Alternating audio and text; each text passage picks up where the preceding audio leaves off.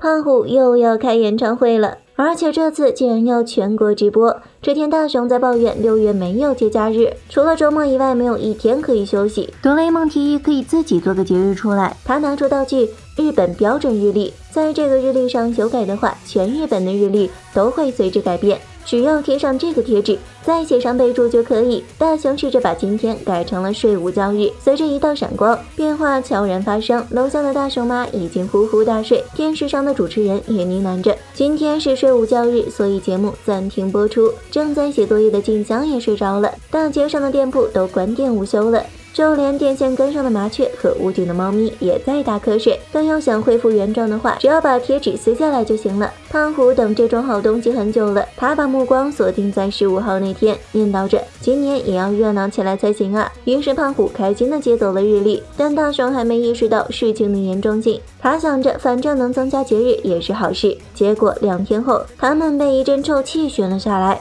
大雄妈竟然在做胖虎汤，这吓人的颜色，这诡异的食材，但妈妈却对他俩的反应很吃惊。今天全国每个家庭都要做这个汤呀，光是买馋腿就费了不少功夫呢。但他自己尝了一口后，也被这味道恶心到了。电视上在播报今天是冈田武的生日纪念日，哆啦 A 梦和大雄才意识到胖虎是把自己生日改成了全国的节日，国民们都会为胖虎庆祝生日，就像过春节过国庆一样。但大雄最郁闷的是，今天是星期天，学校原本就会放假，这样一来胖虎的生日就浪费掉他一个周末了。不过现在可不是在意这些的时候，得赶紧去把日历拿回来才行。他们出门一看，家家户户都在做胖虎汤，大街上还有胖虎节特卖会，居民们都在抢购半价的胖虎 T 恤，甚至还有胖虎形象做的咆哮包子。更夸张的是，还有专人扛着胖虎的雕像举行神教庆典。最令人崩溃的是，胖虎又要开演唱会了，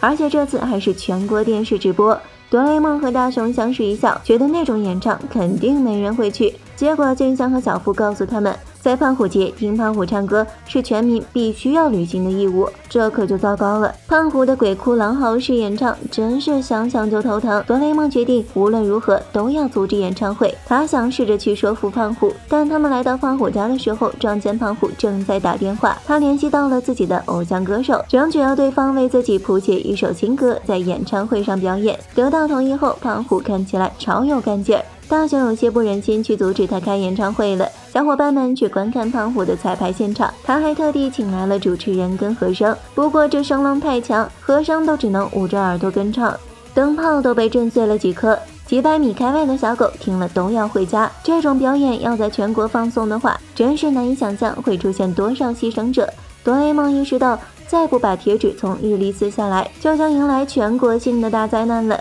他们飞到胖虎家翻找日历，而另一边胖虎节演唱会已经开幕了，现场的观众都热情高涨，胖虎一家也守在电视机前期待着华丽的胖虎闪亮登场了。与此同时，哆啦 A 梦终于在壁橱被子里找到了日历，前奏已经快要结束了，胖虎举起话筒刚要开始唱，哆啦 A 梦就及时撕下了贴纸，一瞬间观众就各自散去了，他们甚至不知道自己在这里做什么。而胖虎演唱会的舞台也消失了，很显然今天已经不再是胖虎节了。胖虎失落地跪在地上，果然没有愿意为我庆祝生日的人，很少看见胖虎眼泪汪汪的。大雄和静香都有些于心不忍了，就算只有我们几个也帮胖虎把演唱会办完吧。但胖虎的歌声没有人愿意来听，于是哆啦 A 梦拿出道具想象枪，这把枪可以把人想做的事情在梦里实现。大雄为他播放了伴奏，在道具的效果下，胖虎在这空地上开了一场想象中的演唱会，他的歌声终于不难听了。大雄等人帮他和声，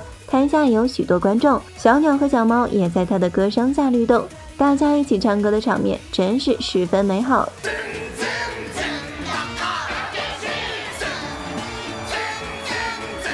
休息下，胖虎满足地沉浸在睡梦中，他看起来非常高兴和满足。好了，本期问题，你们敢去听胖虎的演唱会吗？欢迎大家留言、点赞和关注哦，咱们明天见。